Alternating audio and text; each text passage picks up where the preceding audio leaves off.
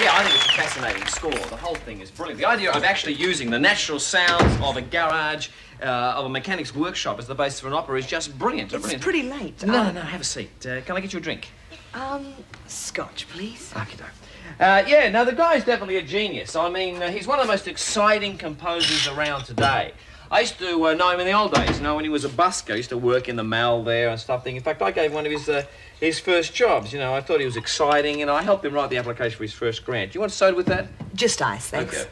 Yeah, no, he sort of captures the whole Zeitgeist. That whole sort of alienation thing. It's just brilliant. I remember one of the first things that he wrote was, he wrote a piece about American Indians, actually. It was very relevant, I thought.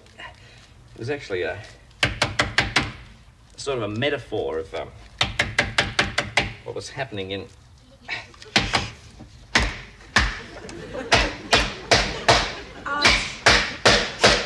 I'd better go. It's pretty late, and I have to work tomorrow. Hey, Christine, would you like some coffee? I'll give you a ring next week. I'll call a cab outside. Christine!